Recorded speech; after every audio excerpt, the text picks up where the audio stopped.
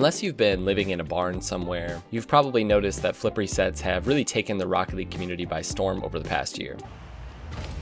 Squishy pounces to himself. He gets flip it. reset. Can he do it? Squishy movements. Torment finishes it off.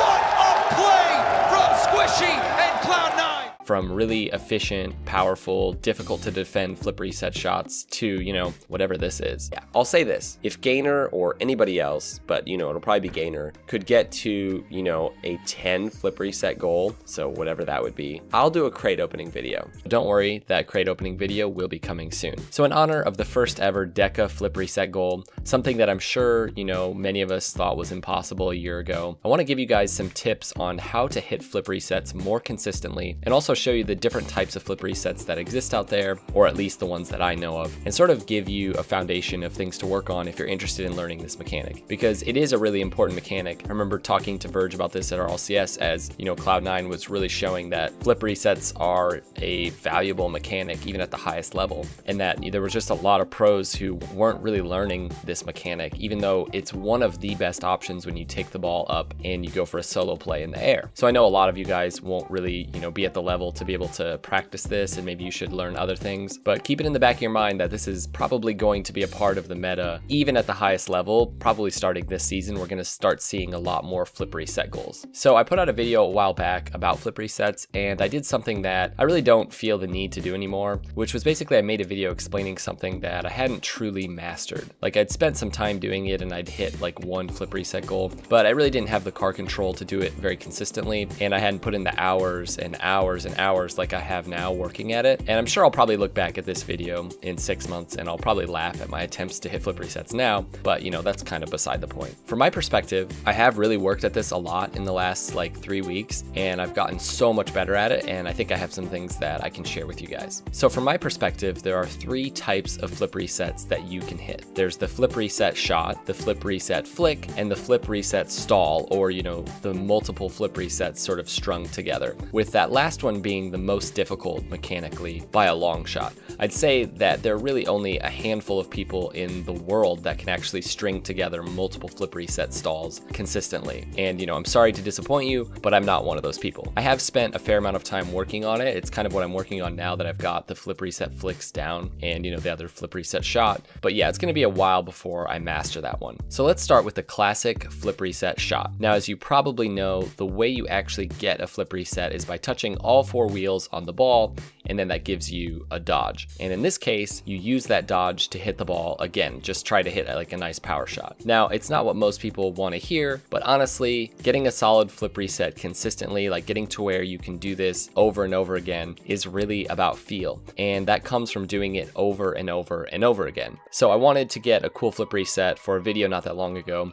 I think this was like 2 weeks ago, and I literally spent like 2 hours doing this while my kids were sleeping. I didn't even realize that the time was passing that quickly, and I spent their entire nap time just working on this. And it was actually kind of therapeutic, except for the way that my hands started like cramping up at the end. That was kind of awful. But it really wasn't until I had put in that 2-hour session that I started actually hitting these in-game consistently. Like, I think that night my brother and I played, and I hit like one of my best flip resets ever, and really my only solid flip reset that I'd ever hit in a game. So one thing I did discover in doing this though is that it's actually easier to let the ball sort of start its descent before getting the reset. It's, you know, much harder to get a reset while the ball is going up or when it's at its peak, but when it's coming down a bit, especially at the start of the descent, that's the perfect time to get a reset for this shot, and also for the flip reset flick, which we'll look at in a bit. And another thing that I noticed was that I wasn't implementing air roll in my approach to the ball. I was too focused on getting the timing down that I wasn't really paying attention to how I was air rolling my car into the ball at impact. Now, this is going to be how you get that control to hit powerful flip reset shots. You have to implement air rolling into your shots so that you position yourself in such a way that you can actually hit the ball with some power. But more important than any of this though, you just have to go put in the time. You have to do it over and over and over again before you can start hitting them even somewhat consistently.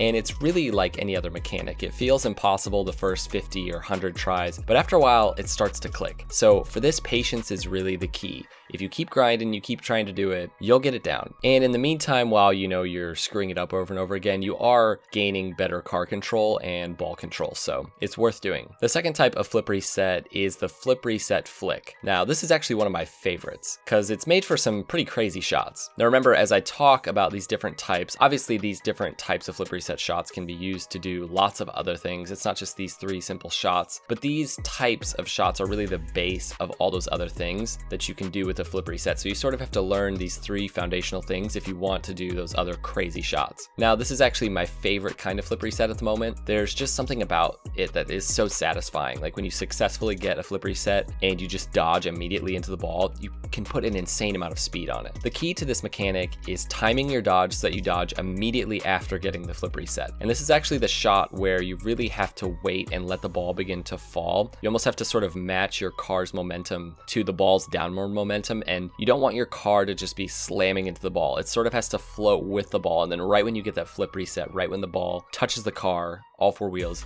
you just dodge it upwards really quickly. Now this takes a lot of finesse and a lot of touch. I would say that flip resets are to Rocket League kind of like putting is to golf. It just takes a lot of finesse and a lot of care, I guess. I don't know. So really try to wait on the ball a bit on these. If the ball's high up in the air, you'll just flick it straight upwards anyways, so that's pretty much pointless. You have to let the ball start to fall and then dodge as fast as you can after you get that flip reset. All right, the last type of flip reset is something I'm currently trying to master. Before you go and try this in the air and try to get multiple flip resets, you have to get to where you can consistently stall your car. There's no point in trying it in the air if you haven't gotten this mechanic down. So practice like crazy until you can get 9 or 10 or even 20 stalls in a row just on the ground, and then take your mechanic to the air. In case you didn't know, a stall is basically a mechanic where you tornado spin and then dodge while tornado spinning. But to stall like this on command, you have to do it all at one time. So you basically tornado spin one way and then dodge in the middle of that tornado spin really quickly. So you can do just like a simple air roll so that you've got your reset and your car's under the ball,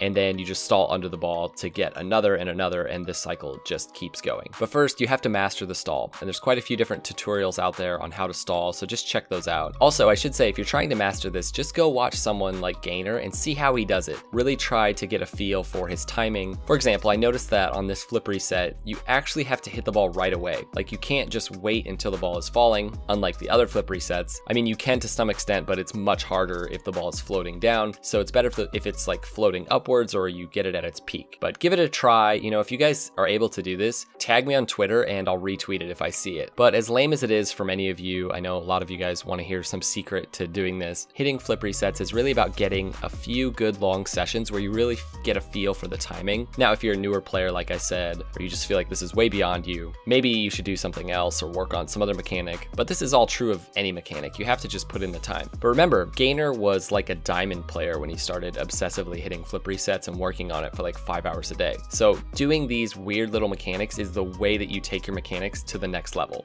So whether it's hitting double touches, whatever it is, it's all about putting in the time. And that's really what sets apart the mechanical gods of Rocket League. All right, let us know down below if you have any questions about this mechanic or if you have any thoughts that I missed. Also, if you're really interested in taking your game to the next level, I would recommend hiring a coach on Gamers Ready. Gamers Ready is a platform that I started and we launched back in October. I know a lot of you have already gotten coaching sessions through that, so maybe you could, inform us in the comments if it was a good experience, what you thought of it. But a lot of players have already found it super helpful to just get in there with a coach, somebody who has way more experience, somebody who really understands the game better than they do, and have them assess their game and really give them a personal sort of evaluation and kind of a path forward as to how they can improve. So if you're interested in that, I've got a link in the description below. You can check that out. Keep grinding, guys, and we'll see you next time. Peace out.